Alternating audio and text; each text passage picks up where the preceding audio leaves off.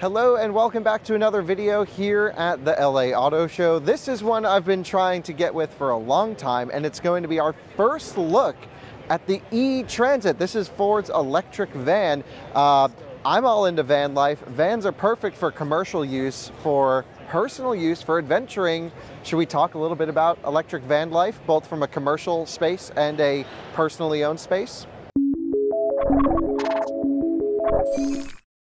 You guys know vans are everywhere, and the Transit has to be the most or one of the most popular vans out there, and for good reason. I'm a huge Ford Transit van. One, because I think it's actually the best handling van in our comparison testing. I know it's a very silly thing that most people don't care about, but now it's gone electric, and initially for fleet use. So if you are a business owner that wants to electrify your fleet, this is something you could be considering. The biggest thing when it comes to fleets is value for money, so price. So this thing's $44,900 before all of the incentives you can get. I mean, there's, I don't know, a whole bunch of tax stuff, but also federal tax credits, and altogether, yeah, $44,900 is pretty good, especially considering it has more standard equipment than the combustion-based Transit, and it's only like $1,500 more, maybe less, something like that. The regular Transit starts at $43,000, so it's like almost the same price, but then has tons of tax credits and more standard equipment, so you're kind of already starting off on the right foot new here. Let me show you how you charge it. We'll get into this stuff a little bit. So a 67-ish kilowatt hour battery, usable, can be charged on AC up to 48 amps. What's that, about 11 and a bit kilowatts, and then DC charging up to 115 kilowatt peak, which is awesome. Of course, I actually love the location of this charging port right up front. You just nose this sucker into your parking lot, lock it in, and you're good to go. I can't wait till we see strings of level 2 chargers for overnight charging at delivery hubs and local places who use vans, charging these things up. It's awesome. In terms of range, well, when you start getting into bigger and bigger and bigger vehicles, of course your efficiency drops, but also the spread of efficiency gets bigger. And one of the nice things about the E-Transit is it's not just like one configuration. Now, you can't get an all-wheel drive one. It is rear driven, but you can get different lengths. So this is a high roof, I think long wheelbase. I think this is about as big as you can get. So this one's probably around 108 miles, projected EPA Ranger. So all of these figures, again, aren't totally verified. So it's all, you know, plus or minus a little bit. I think Ford's doing what they did with Mach-E, which is sort of under promise and over deliver later. So let's not get too excited, but I think, at least based off of Ford's history in the past, I think they'll hit and exceed all of the numbers they've mentioned so far. We've seen it time and time again, actually. So this one's the big one, but you can get two different roof heights and 3 different chassis length heights, right, Jordan? I think that's true. 3 heights and 3 lengths, so you can hodgepodge however you want.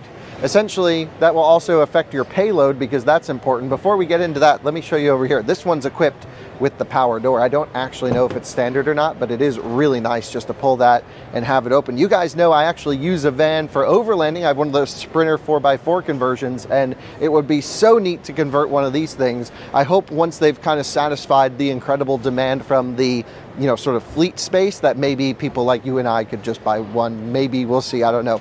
Let's go inside the van, take a look at this. Tons of room in here, it's insane. So one of the nice things about the E-Transit is it is built on the Transit chassis, which means all of the mounting points, the hard mounts, this one has the walls installed. You can get so many different configurations. So if you want to upfit your van, you don't need to go and have it all re-templated. Everything that fits in the back of a normal Transit that's designed for it works here, which just is so critical and key. Up front, you can see the cab here. You also lose the overhead roof shelf here, which means you have just enormous amounts of headroom. Look at the cabin up here too. You have the electric shifter that we know from Mach-E with L mode for increased regen. This particular one has adaptive cruise control. It's an option on this vehicle. There's also a sync system. So altogether, there's just so much technology in here for, again, a work vehicle, a vehicle that's designed to be used in a fleet scenario. It's pretty much like so cool. So let's talk payload. Forgive me for looking at my notes here for a second, but it's super important. All of the things that you can put back here pretty much depends. So GVWR is dependent on spec of the vehicle, of course. So I don't know why I thought there was power rear doors. That was just weird. It doesn't have that, of course. Ooh, nice E-Transit badge. Look at this. You like that, Jordan? I love that. That looks great. Oh, I'm so pumped for this thing. By the way, before I give you the numbers on payload, you also get Ford Pro Power. And now it's not as crazy as like F-150 Lightning that has like 1,000,000 kilowatts of output, but you can get, I don't know what this one's optioned for, yeah, 2.4 kilowatt output. So that must be these plugs back here.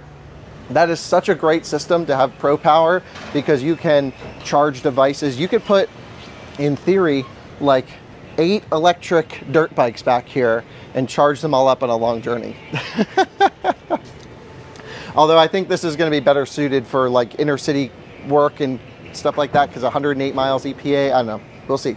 But take a look at that, there's just tons of room. So payload goes from 30 to 140 pounds on the, that's like this one with the tallest roof, longest wheelbase, I imagine. And then if you go for low roof, short wheelbase, so the least amount of material weight to build it, it's 3,800 pounds. By the way, I should mention the rear motor is targeted about 200 kilowatts, 198 they say, so 266 horsepower.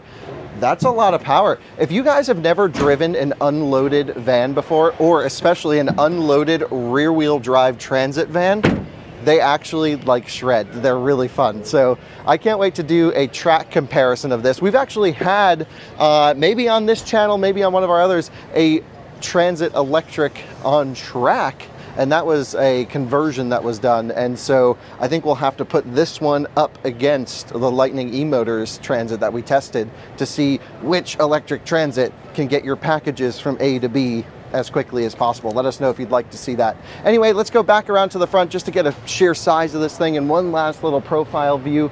I am, again, so excited for these things. What do you guys think? I think it's going to be totally revolutionary to the low, distance needed for local deliveries. Altogether, by the way, it's made in Kansas City. I'm just going through to see what else I should tell you. I got everything else. How about that? Pretty amazing. Can't wait to see these on the road. Can't wait to run them through our testing program. And honestly, I just hope people do really cool things with them. And yeah, the range is honestly more than enough for its use case. Love it. Really do.